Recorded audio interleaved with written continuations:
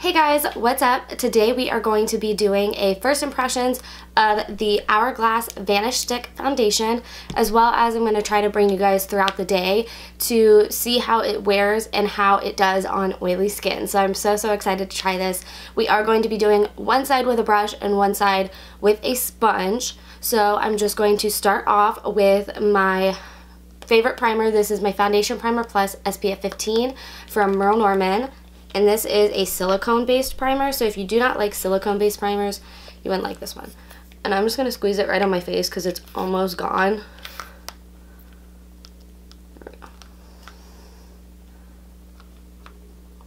But I really like this one with stick foundations because it has some slip to it, which I appreciate when it comes to a stick foundation. I don't like having a primer that's kind of sticky because sometimes I feel like the foundation won't blend. It kind of stays where you stripe it onto the skin, and I don't want that.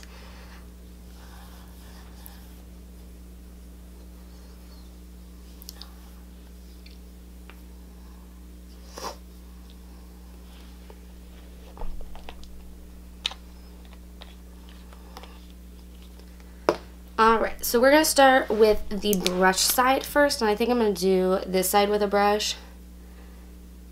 Got something in my hair. Alright, so let me roll it up. I have the shade Alabaster, so I'm hoping that this shade works for me. I'm hoping. So let's just we're going to start off with just that. Just 2 swipes. And I'm just going to go in circular motions.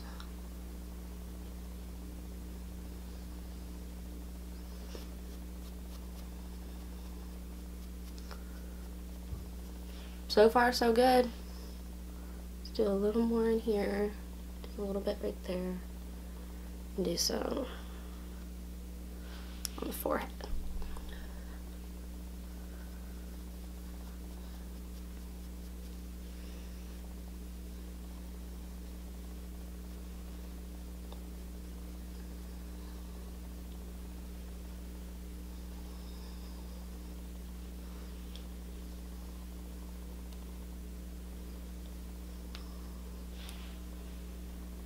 Okay, so far I'm noticing that the brush is emphasizing my dry skin on my forehead. I'm going to zoom you guys in so you can see. Can you see how it's kind of clinging to my dryness here on my forehead? So we're going to try it with a sponge and see if that doesn't happen. I'm hoping it doesn't, but as of right now, doing it with a brush, it is kind of clinging to any dryness that I have. But let me go ahead and finish half the chin and half the nose with the brush. And this is honestly a big reason why I don't use a foundation brush. I usually use a sponge. And this is a huge reason why. I feel like when I use a brush, it just clings to my dryness, where the sponge, it helps with any dryness that I do have. And it helps me because even though I'm oily, I still do get dryness. So, we'll see. Alright, so I did 2 swipes on the other side, so let's do 2 swipes over here.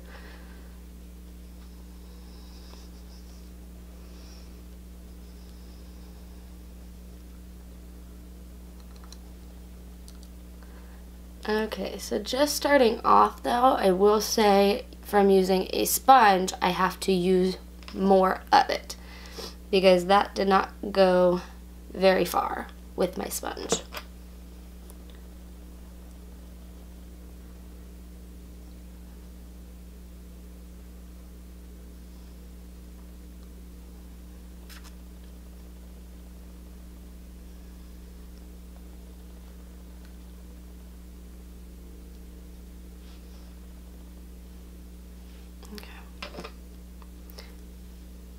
Let's see how it does on my forehead, because as of right now, I'm liking how it looks over in this region a little better than this side.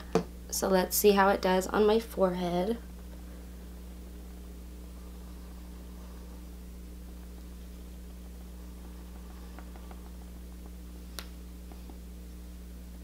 Yeah, that did much better with my dryness. So I'm going to try to tap over on this side to help with some of that dryness. Okay, let's finish off the nose. This side needs a little more cover today. Okay.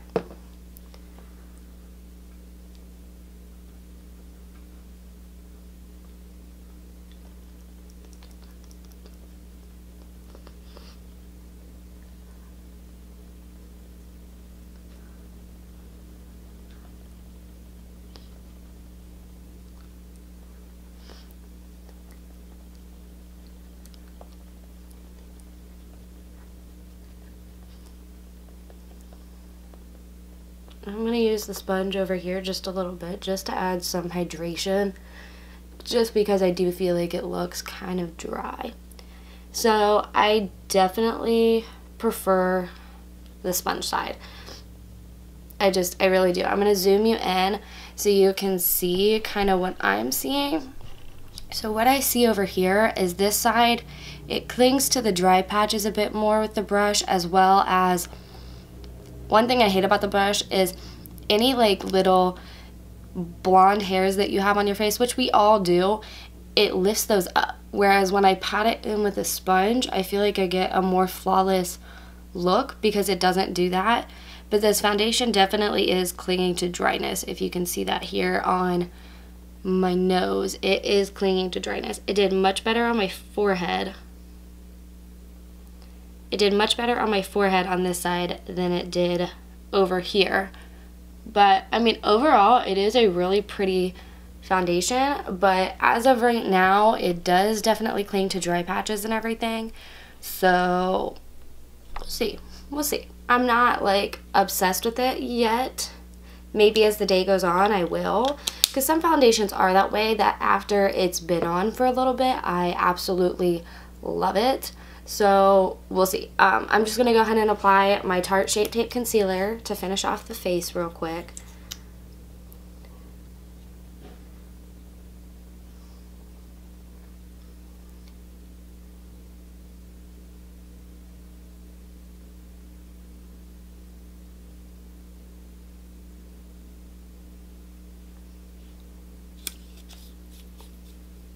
And then I'm just using, and this is the Morphe Highlight and Contour Sponge that I've been using today.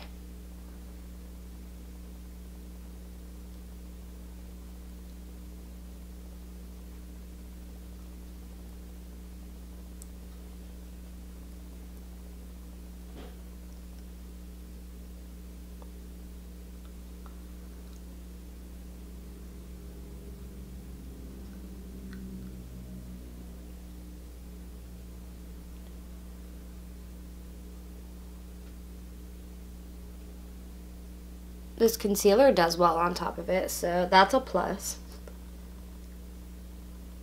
Oh, and the foundation does match very well, by the way. I was a little worried about it when I opened the tube up because it looks kind of dark, and I was afraid that it would be a little dark, but it actually works really, really well.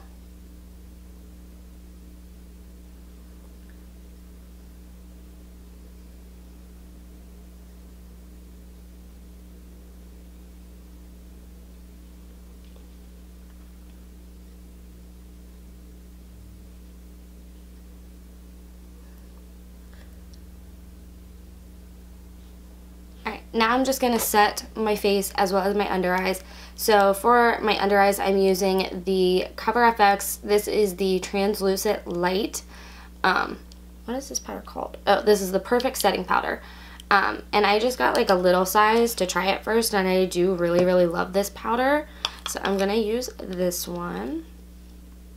And I like to put it on my sponge and then kind of tap it on the back of my hand to get some of that excess product off before I go in and I set my eye area.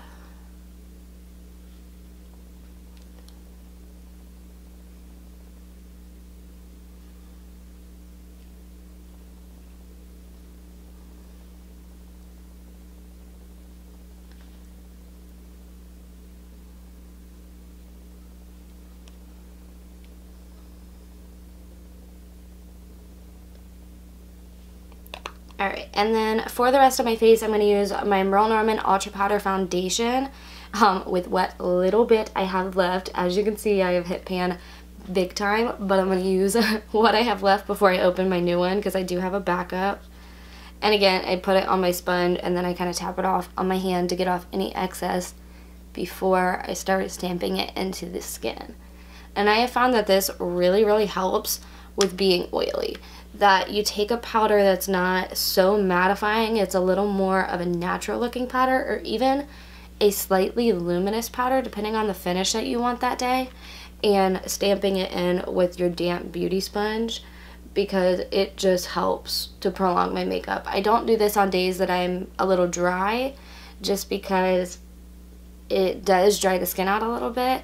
So when I am a little dry that day, I usually will do a brush to apply my powder.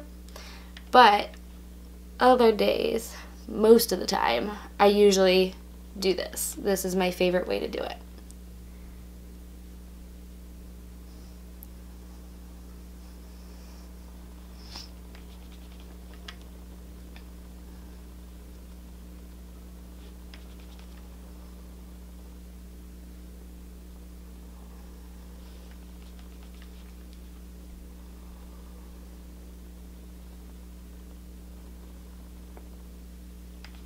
Then I like to take just a little bit of this powder down my neck as well.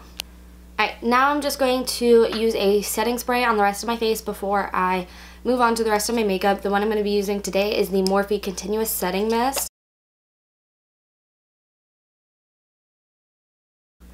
Alright, I'm going to finish off the rest of the face and then I will be right back to finish you guys off for this morning.